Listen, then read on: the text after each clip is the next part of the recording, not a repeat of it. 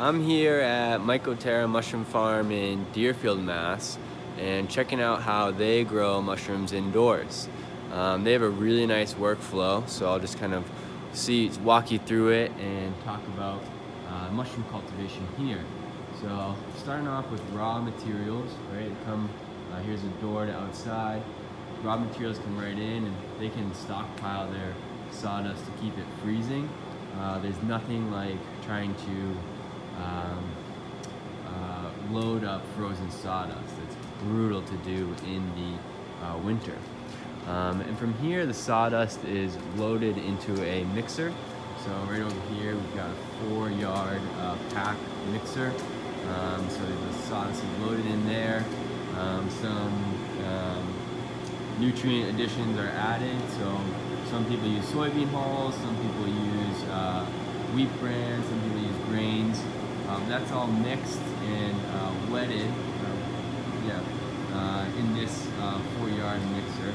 You can see in here, this is a ribbon mixer. So when you look in here, there's this ribbon, and that's going to turn all the substrate and get a good even mixture.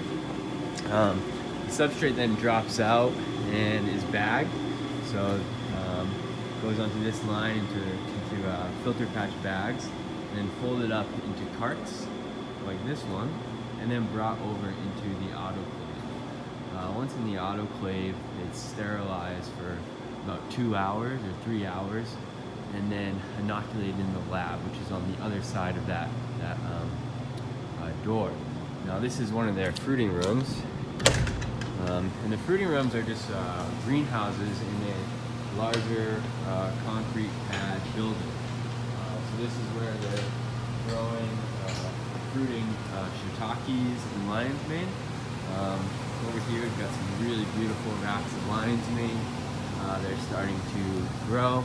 And you can see the different stages of lion's mane. So at this stage, you can't really see any spines yet, right? So they're kind of undifferentiated. And as they grow out, they start to get these spines that you can see that are kind of pointing straight out. And once they get ready to harvest, they look more like this, where the spines are cascading down towards the ground and are getting to, maybe half an inch or so in length. All these shelves are on wheels, which is really helpful for cleaning the ground. And it looks like they'll have 200 or so pounds of lion's mane in here.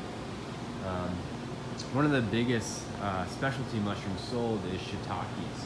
So over here we turn to the shiitakes, and these are some beautiful looking blocks that are fruiting.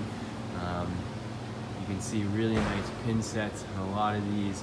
These ones will be ready to harvest probably tomorrow, maybe the next day.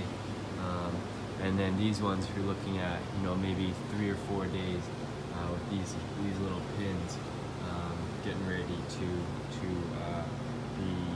be able to harvest.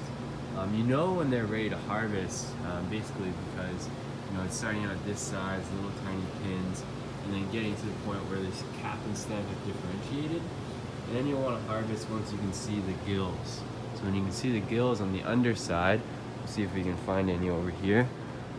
So this is just about the right stage for harvesting, right? So you can see the gills, and there's a nice curl on the outer edge of the mushroom.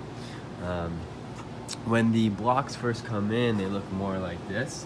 So these are some new shelves, and basically the blocks are sprayed once or twice a day until the mushrooms are into that pinning stage. The pins are about 1 inch large.